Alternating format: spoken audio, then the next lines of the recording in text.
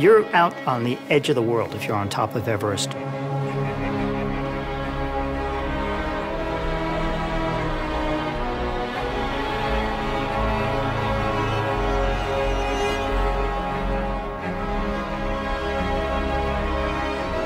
You can speak on a satellite phone, yeah, but that doesn't mean anybody can get to you.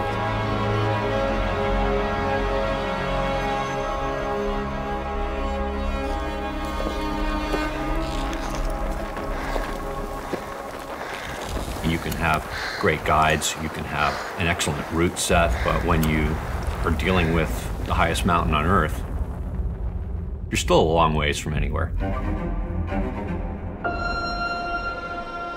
26,000 feet does not feel that good on the brain or the body. Now we got a little snowstorm rolling in here, which might be hampering our summit bid.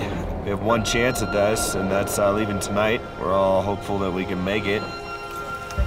Otherwise, we're going back down tomorrow, regardless. Okay, we're ready. There's a reason that some of this has never been done before. We're trying to go to the highest reaches of Mount Everest to install the highest weather station in the world. To try to do science up at some of these elevations is an added challenge. And we're pushing the envelope.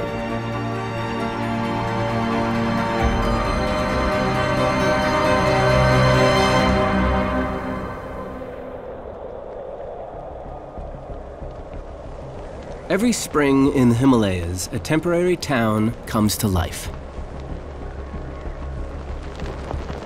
For the next 2 months, this will be the highest village on Earth. Everest's South Base Camp. At over 5,000 meters, it's at the extreme edge of where the atmosphere can sustain human life. For decades, climbers have gathered here, each preparing for their chance at Everest's summit.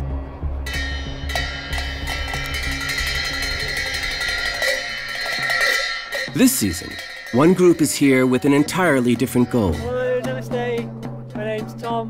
To get a better understanding of how this mountain impacts all of us.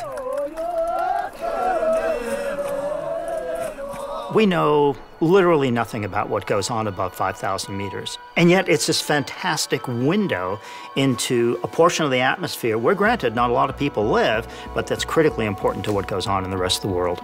Paul Majewski will be leading a team of more than 30 scientists in some of the most challenging conditions on Earth to compile the first complete portrait of the iconic mountain.